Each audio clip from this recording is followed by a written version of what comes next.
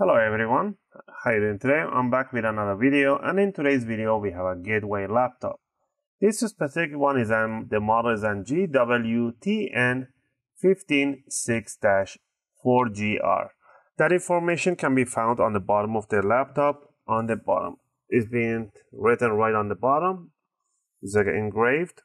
Right, this is model Gwtn156 4Gr. And in this video, I'm going to take you on a step-by-step how you can open it up, how you can increase the RAM on this one. They do come with an 8 gig version, 16 gig version, or 24 or 32 gig versions. But if you have this 8 gig and you want to do it yourself, you want to upgrade it, and in this video, I'm going to go over how you can do that.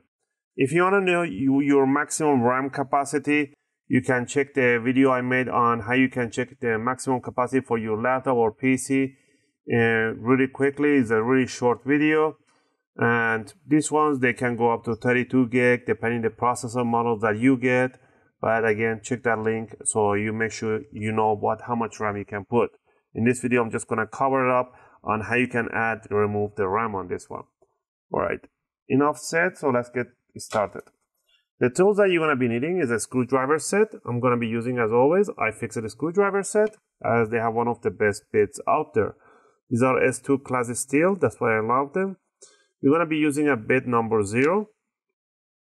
If you get the Pro set, you can, they comes with an opening tool and tweezers and few other tools. But if you don't want to invest on a Pro set, get the basic set.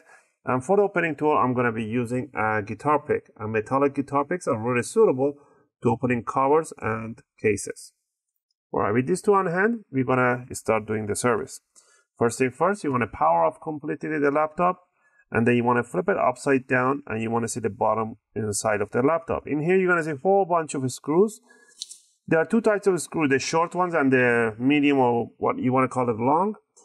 Those two long ones are the one in the corner, the hinges right here, one in here, one on the other side. Go ahead and remove these two long ones first, and keep them in one pile so you don't mismatch them. All you have to remember, the long ones goes in a corner far back. And now we're going to start removing all the screws, even the screws in here. We're going to go ahead and remove the one in the middle and keep them in a second pile. These screws are the same size and height, so don't worry about mismatching them.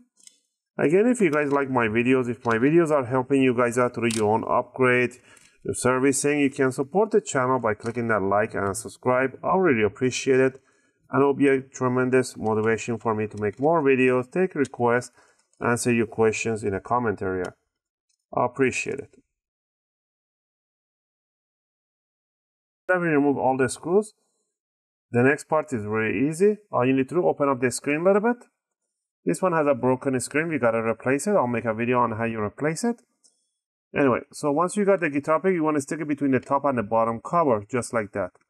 About 1 or 2 millimeters inward, and you just want to twist it, and you want to hear that big click. You want to hear those clicking noise.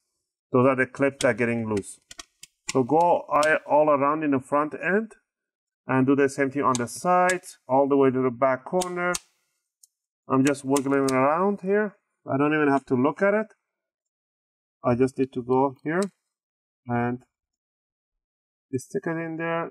I have the camera in front of me. Just go as much. You don't have to go all the way back if it's not going. Don't worry about it. And do the other side. So let me see. There you go. And I'm gonna go all the way there. Alright. Once you got the front and the sides loosen up a little bit, now we're gonna grab it from the front end of the laptop where we have mostly opened it up. And we're gonna lift it up and we're gonna wiggle it around, and we're gonna hear those clicks on the back end. There we go. And if you see it's really stiff at the back, you can do the same thing on the back end. You can stick the guitar pick right at the back, right there, and try to peel it off a little bit. And there we have it. But sometimes by lifting the front end, it would just come out. Those are the tiny clips that are in here. You have to loosen them up. Alright, so that's the bottom cover. Put that in one side. And down here, you can see the big battery right here, and the RAM. This one comes with an 8 gig on board, soldered on the board. So there's the RAM chips. You cannot replace those by yourself anyway. And there's a 1 extra DIMM available, so you can do your own upgrade. In here, you might have another 8 gigs or 8 and 8. That's a 16 gig RAM, but you can put a 16 gig RAM right over here, or you can put a 32 gig RAM if your CPU supports it. Again, that link is in my video description to know your maximum RAM capacity. Let's say in here, if you want to add another RAM, you do not need to remove the battery or disconnect the battery to do this upgrade. But if you want to be paranoid to remove it, you can pull this jack backward by putting one finger right there and one right here and pulling this jack straight back. It will disconnect the battery. But it's actually not necessary. You don't have to do it. And grab your new RAM that you want to do. These are DDR4 RAM.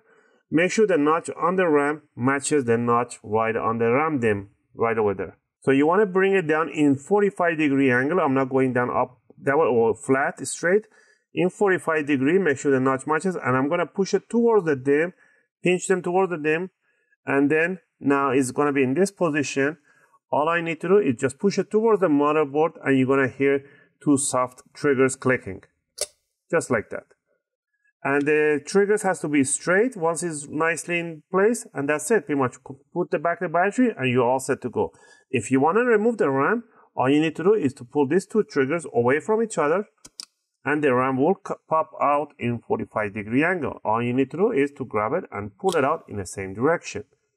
Again, put the new RAM in there and push it down to remove, pull it out away from each other and pull it out. Alright, this was for demonstration purpose. I'm not actually going to upgrade this one, but if you wish, you can do it.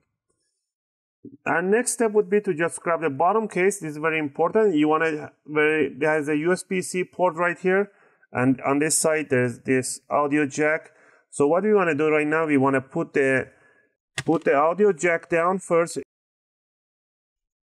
Make sure it goes in all the way in. There we have it. And then you can push it the other way around and bring it, and in here the same thing, just squeezy and nicely in place. Same thing in the front end, just squeeze them together and you should hear that click. If you want to don't push on the screen, just pinch them together like that and you're all set.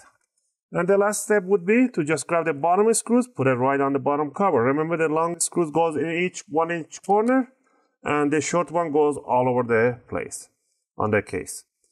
Again, if you guys like this video, please click that like and subscribe. I really appreciate it. If you have any question or requests, feel free to leave them in a video comment. I'll try to answer them as soon as I can.